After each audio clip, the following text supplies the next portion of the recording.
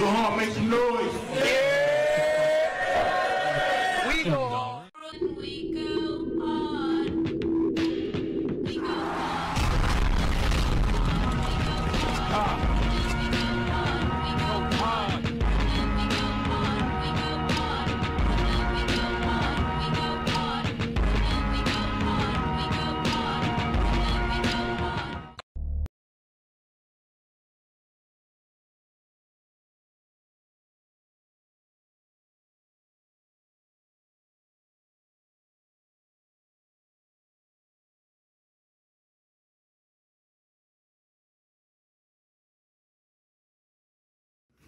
We starting. Alright, welcome everybody to another episode of We Go Hard Radio. Everybody make some noise out there, the people. And I got a special guest with me. Who I got with me today? Hurricane Dew. Hi, Dew. How you doing? I love Dew, guys. Like, y'all don't understand. I love her. I love her, B. Oh man! So first of all, this is definitely an honor to have you up here on the show. I'm definitely a fan of your style. Thank you. No problem, no problem. And you know, let's get it rocking. Let's get it going. Well, first things Let's first. get it going. Yeah, it's been a crazy couple of hours in battle rap, huh? Whoa! Battle rap this week. Where do we begin? Let's talk about the invitationals. You've been a part of the invitationals brought to everybody by the War Report. Shout out to Thesis, Troy, Tall, Terra, Pat, Dutch, the whole family, the whole War Report family. What's that experience like being a part of the invitationals? And the invitationals was good. I think that this was invitational 3. Yes, it was. This is the 3rd one. We did it in Queens. Fact. Shout out to Queens. It was great. Shout out to Queens. I forgot the name of the bikers club, but that club is awesome. Yeah, it is. It's dope in there. It's cool, and they double as security. You don't even need to hire security there. Nah, they don't ever. But overall, okay, day 1 of the invitational was kind of dry. I heard about it. You know what I'm saying? We had some highlights. Mover 3 times did good. He had a lot of energy. Okay. Who else did I remember feeling good? Who else battled that night? That's how the other incident kind of overshadowed everything. I know Moore did okay. A couple other guys, and there were 2 good battles. Okay. Day 1. All right. Let's switch to day 2. We had the documentary people came. Facts. It was, a much more popping car. Because day 1 also, it was Smack Volume 1 was going down. Facts at the same time. Facts. So we were watching that. So we were streaming it there. And then day 2 was good. Documentary was there. There was more people in the building. There was just a better quality of battles. And then a couple of battles definitely stood out.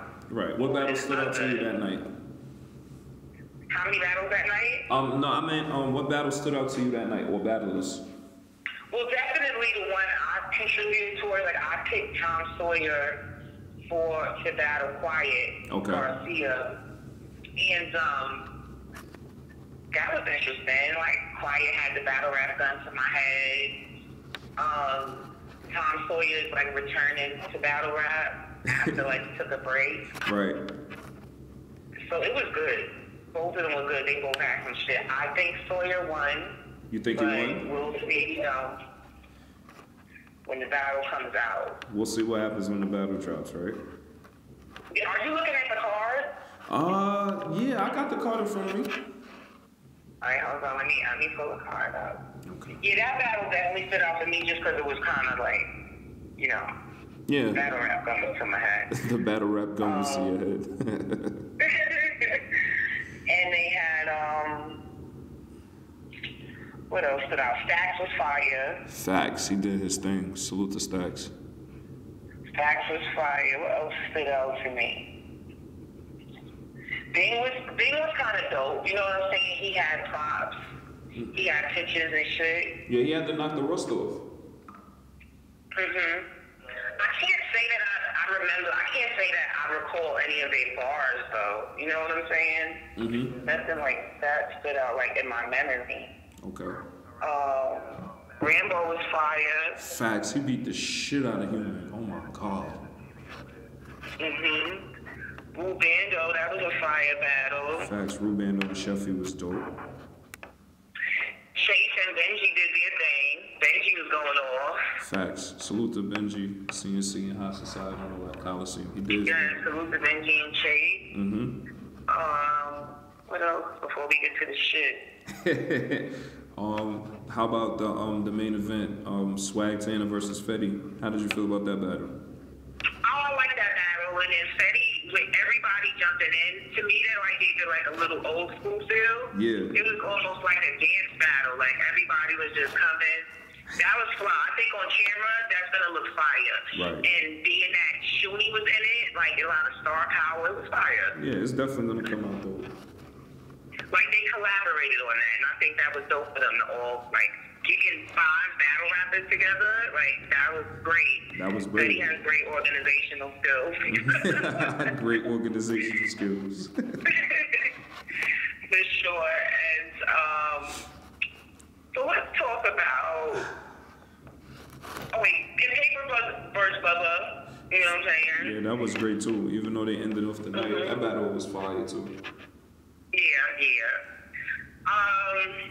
North New York versus Omega. Oh, let's talk about it, man, because everybody seems to talk about it. We know you were there firsthand. So let's talk about it.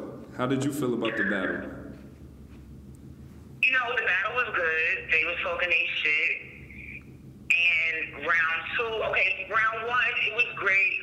North New York, I don't think he felt like he got all of his shit off. But we were calling time at 2:30. Right. And I think we just kept trying to make that point, like, within your content, try to get everything you need to say within 2:30. Look for the filler. You know what filler is when you listen to other niggas rap. Right. So if you see that shit inside your writing, get rid of it and put some shit in it, because if it's going to take you 3 minutes to get to the point, you know, we ain't have time for that. It's 10, 12 battles. 2:30 is enough time. Right. You gotta put the most important things in there. Right, and you're doing it 3 times, so it's like, he was a little mad about that, but he's good. Round 2. Let's talk about round 2. They had some shit in round 1, you know what I'm saying? But this is the whole thing about that battle. Like, they were saying shit that I didn't know what was going on. It was like personal. A lot of personals. You know what I'm saying? Yeah, So, North had a lot of personals. I was catching all of that gossip. Like, what the fuck is this? You know what I'm saying? And then round 2, Right. it just everything changed. Everything changed. So it's the pocket tap heard around the world. Basically, it's been one of the topic of discussion pretty much this whole week in battle rap. So let me ask you, since you've been around to a lot of different events, been around the game and you've seen what's going on. Did you feel like the battle was overshadowed by the pocket tap? Yes. I feel like it's overshadowed by the pocket tap because now it spirals into like this whole scandalous situation. So Right. now the origin of them arguing is way more interesting Then I think than the the pocket tap. actual battle. Right, I think so too. I think the lead up to the actual battle was very entertaining from both sides. Yeah, their personal problems are way more entertaining at this point. You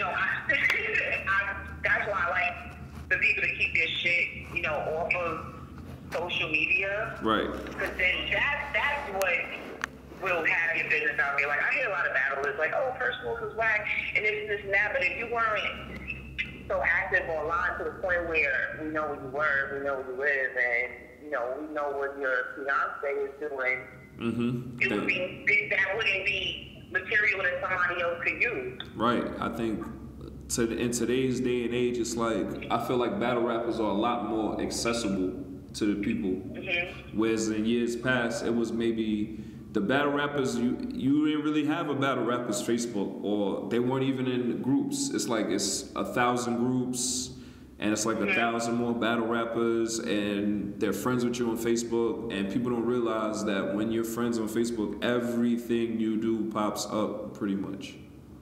Yeah, pretty much. And I think it just makes the whole personal approach a little bit more easier.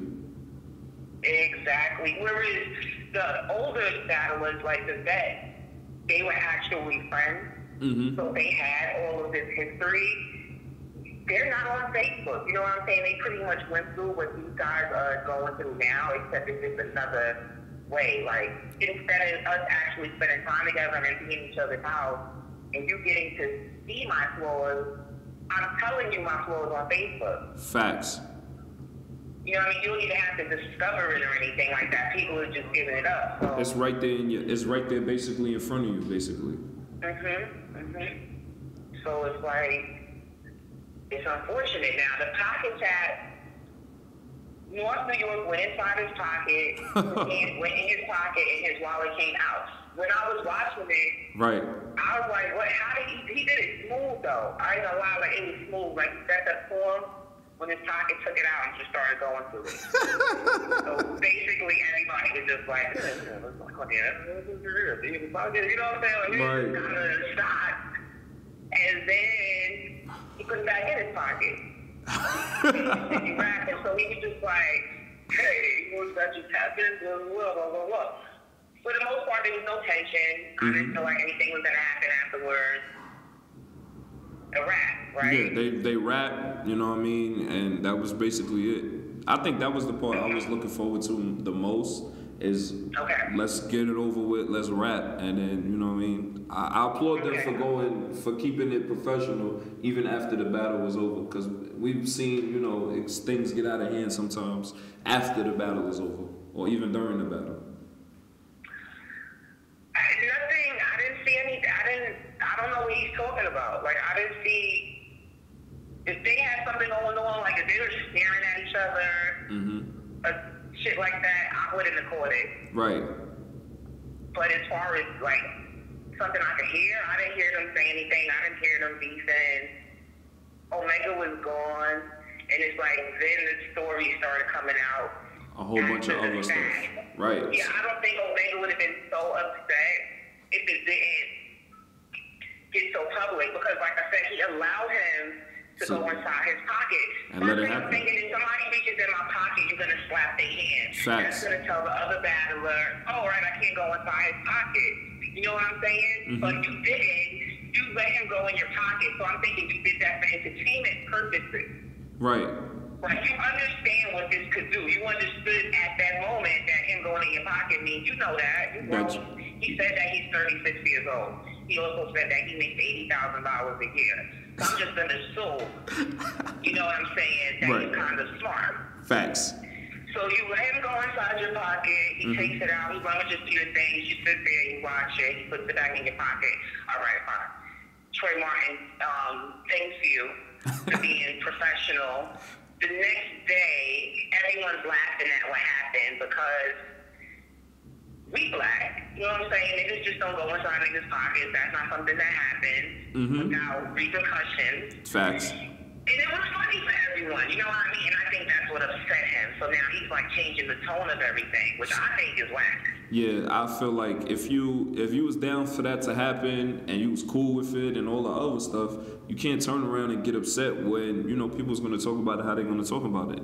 But it's like kind of like crazy what's going on. Like, I got like 3 requests from like shit that would be in his pocket, like his wallet. I think his wallet and bike chain requested me. It's like his wallet chain. Facts. It's a wallet. Omega's wallet chain. Omega's wallet. Omega's Citibank card. Omega's bud. It's out of control. Then Reaper goes live. And Omega's wallet. Reaper as Battle Truth is the funniest shit I've ever saw in my life. I think Reaper now, it's like, this is it, Reaper. You did it. You found something. And you gotta stick to And it. it solidifies his presence here. I love it. I love it, what bro. Reaper's doing. Yeah, shout out to Reaper, man, because I was crying. I was literally watching the live in real tears. Yeah, me too. I just couldn't. It was so good. The wallet, it was so fucking good. I'm gonna watch it today. I'm definitely gonna tune into It that has a lot of replay value. Everyone, if you're on Facebook, follow Reaper Rel on Facebook and check out his live. Facts. As Omega's Wallet and as Reaper Truth. It's the greatest thing ever. Greatest shit ever in Vegas. Shout out to my boy Reaper. So let me get a little bit serious with this topic because a lot of people have mixed opinions as far as, you know, antics and pocket taps and responding to certain things in battle rap. So do you think these things are good or bad for the culture? I feel indifferent about it. You know what I mean? Because people have contracts. You can discuss what is crossing the line to you. You know, it's all about the way you communicate things and the way you're going to craft your image. Right. Maybe people aren't even considering that going in. You know what I'm saying? Oh, how am I going to look on camera? How is this going to affect my image? Or what trick? You know, you got to play chess a little bit. Like, what could they possibly do to harm my look? You know what I'm saying? Right, or make me look a certain kind of way. I feel like it shouldn't be no physical contact. If you don't want someone touching you, then you should say it. Don't touch me, basically. Yeah.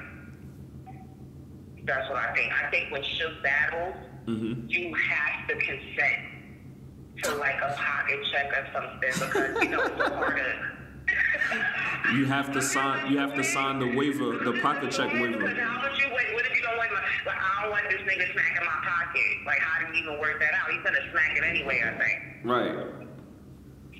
Shook just like. So to me, I don't know. Like with battle rap, it's touchy with battle rap, right? Because then people don't want you talking about your kids, and then it's like, okay, so yeah, I don't know. Like what I think it's something that needs to be discussed. If it's some issues, you know. I agree. I feel like, well, when you sit down, you make the contracts, go over the time and all this stuff. I think if that's something that you don't want happening, I feel like you're entitled to say, well, you know, I don't want this such and such to happen. That's it. That's what I think. I think that battlers should start taking their image, you know, more seriously. Be more responsible with your look. That's it. I don't personally care what niggas do outside of battle rap. You know what I'm saying? Because live your life by all means. You only get one. Right. But Absolutely. you can't, you know, but as far as your business is concerned, I ain't interested, but when it gets out there and it's funny or whatever, or it's like scandalous or whatever, It's going to get talked about, yeah. What's going on? Right. Sometimes I think the battlers don't realize that they are the public figures. Even though they might not feel like they're public figures, like, you guys are public figures. People paying money to see you guys. They're dying to see the footage. They're campaigning for your footage. They're complaining to leak. Like, respect them. Like, sometimes when I used to have this teaching job, the kids used to be like, you know this one? You know that one? Like, I don't know if they really can grasp how people look at them. Like, you know, right. Semi-celebrities. A lot of them are celebrities. Like Twerk right now is super duper popular. Chess Facts. has a very big following. You know what I'm saying? It's a lot of people watching that you don't even realize.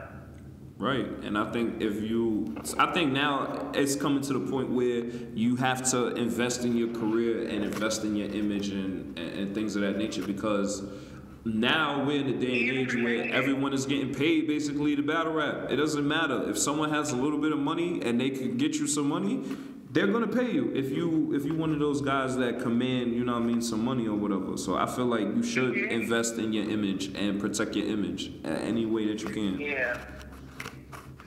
Absolutely. So I don't think pocket checking should be taken out or anything. I just think that they need to be very specific about what they feel like would be violations towards them. And then it'd be fine. Just communicate.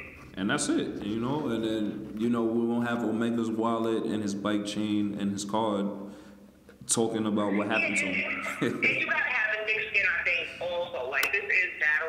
Mm-hmm. The reason why I never did it when I was younger is because I knew, like, I'm an emotional ass nigga. Like, I say some shit that I'm just not for that. You know what I mean? And if you're gonna enter a sport like this, you gotta have thick skin. You gotta have tough skin.